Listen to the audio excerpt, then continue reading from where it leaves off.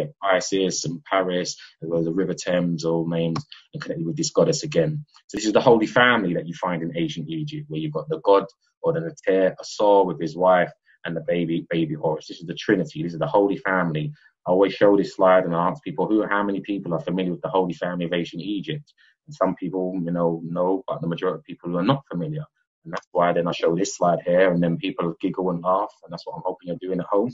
And you'll see this slide and you'll be like, oh, I know this movie, it's The Lion King. And I'm like, well, if you know The Lion King, then you do know ancient Egyptian mythology, because this is where this story gets the mythology from.